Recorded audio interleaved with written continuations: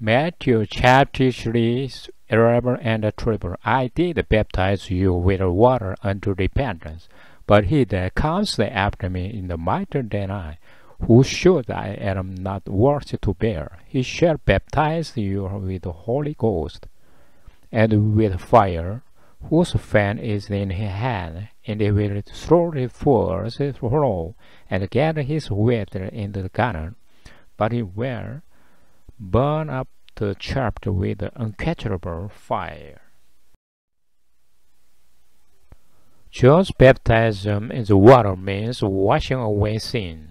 However, after Jesus died on the cross, the meaning of the baptism is to die on the cross with Jesus. In Romans chapter 6 verse 3, know ye not that so many of us as were baptized into Jesus Christ were baptized into his death? And it's Romans chapter 6 verse 4, therefore we are buried with him by the baptism into death, that like as Christ was raised up from the dead by the glory of the Father, even so we also should walk in this right of life. God makes those who were buried with Jesus reborn by the power of the Holy Spirit.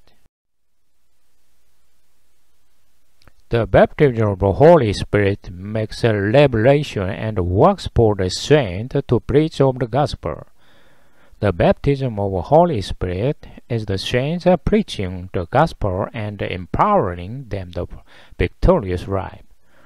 John the Baptist said, he who comes after me will baptize you with the Holy Spirit and fire.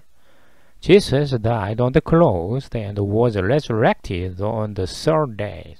He did not show the resurrection to anyone. In Romans chapter 10 verse 9, that if thou shalt confess with the mouth the Lord Jesus, and shalt believe in thine heart that God hath raised him from the dead, thou shalt be saved. If Jesus showed his resurrection to everyone, it would have salvation.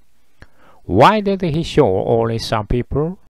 He was shown on those who followed the Lord with constant faith from beginning to end. However, those who saw the resurrection were not able to convey the evidence of the resurrection to others. So the Lord baptized the Holy Spirit. Before the Lord ascended, he said, you will be baptized with the Holy Spirit in a few days. The baptism of the Holy Spirit has the power to save the spiritual life of the others. The baptism of the Holy Spirit is given only to those who have been born again, and those who seek to receive the Holy Spirit without being born again receive the evil spirit, not Holy Spirit. The Lord did not say baptism of fire here. John the Baptist said it was a fire baptism, but because Jesus did not say it, he rarely said baptism of fire. However, it was used once in Luke chapter 12, verse 49. I am come to send fire on the earth, and what will I, if it were already kindled?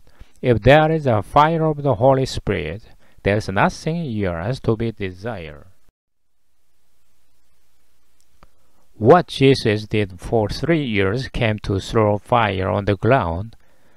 And in verse 15, Jesus said, I have a baptism to receive. So how will my instruction go until it is done? Many people have heard of the baptism of the Holy Spirit. Those who were baptized in the Holy Spirit were good and could not bear it. So unbelievers said, that is drunk. If you get drunk, you forget everything. Likewise, after being baptized in the Holy Spirit, he said he is drunk.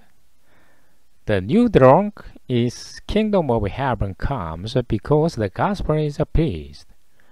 To preach the resurrection of Jesus Christ, seek the baptism of the Holy Spirit to deliver the salvation. The disciples said, "Isn't it morning this morning?" However, Jesus had never said, "I baptize the Holy Spirit for 3 years." But he has said, "The reason I came this world in the flesh is that I came to throw the fire on the ground. What would I want if the fire had already caught fire?" He said, "I have my baptism to receive." Jesus prayed to God in the Garden of the Gethsemane, "If you do, move this cup from me." And I am dead. Jesus also died because he tried to lay down my will and follow God's will. We'll not be happy if we put down our wishes and try to follow the will of the Lord. But this is baptism.